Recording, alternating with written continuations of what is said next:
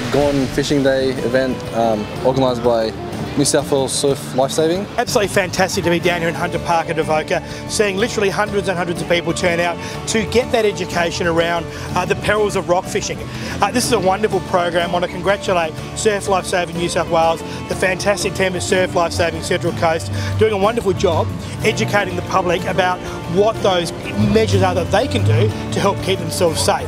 Today we have lots of different organisations and lots of different people who have come together to help us with this event and educate people. We've got Maritime, we've got Marine, we have DPI Fisheries, we've got Shark Smart, we've got Spiros, one of our great expert fishermen here to share his knowledge.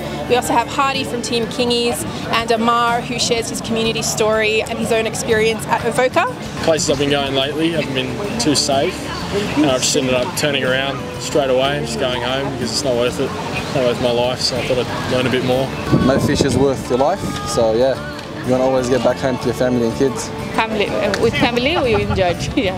I've been fishing since I was a little kid. Still remember with the old man, 5-6 years old. As we got a bit older, started getting more into rock fishing. It's a bit more serious, a bit more dangerous. We're living in Sydney, and we're coming to Avoca just to gain some experience with rock fishing, some sort of safety, life jacket, all those kind of stuff here. My sons, they're very excited about fishing. Any fishing like rock fishing or a beach or anywhere. They love fishing. It's a feeling you can't explain until you hook up onto a monster, you know, that fish of a lifetime.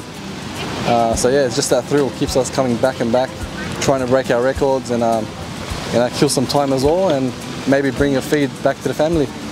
It's exciting when we get fish, and it's just a different type of sport.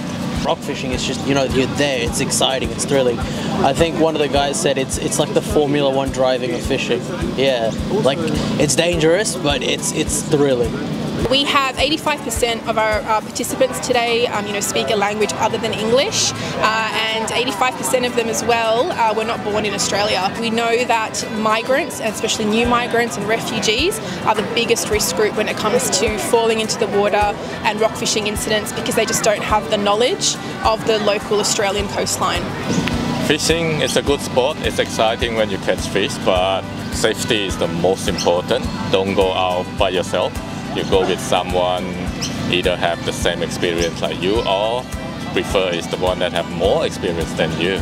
We had really great feedback from participants that they're learning things that they just weren't aware of previously. We've got some really good expert knowledge here, and I think what people are really loving is local fishermen just being able to teach them about their own experiences, so they really feel like they're getting real knowledge from real people who are fishing in those locations. The type of life jacket, I have no idea, but we have quite a few types, and quite a few of those are illegal in Australia. It's not approved, not Australian standard, which is I never aware before. So I just log into the website, I can just buy anything I want, but actually it's not. So we're going to be heading out to the rock platform. We're going to be doing a dive demonstration first. We're going to show them the rip current and how fast the rip current actually moves, and that's going to be really for all the families and all the participants today. We're then going to take out all the registered participants to actually see a rescue demonstration, and they're actually going to see people jumping into the water. These are trained lifesavers who'll be getting in the water with life jackets that are not fitting well, so that they can see what actually happens, what it looks like, and why it's important to wear a well-fitted life jacket.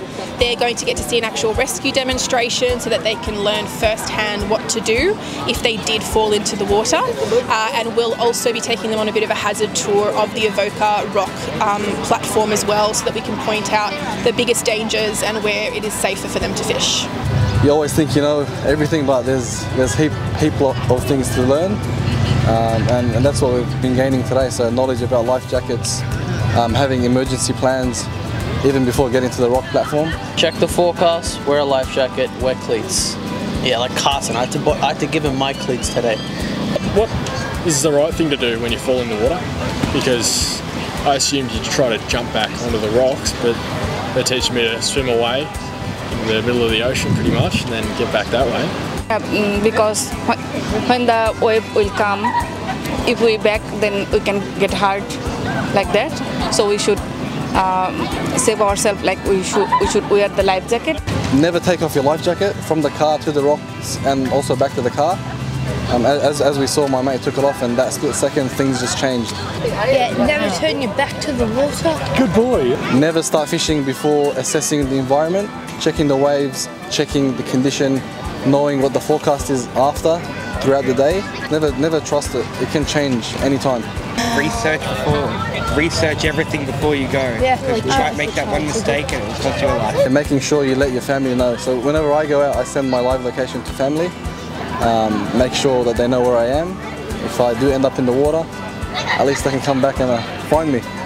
Apart from all the great education, they're going to be getting their very own Hobie life jacket, which is valued at $160. It's a really great life jacket, a really new one. It's really great for rock fishermen, and it's going to be fitted for them as well. And really importantly, they'll be getting all the education about wearing the life jacket and maintaining the life jacket as well.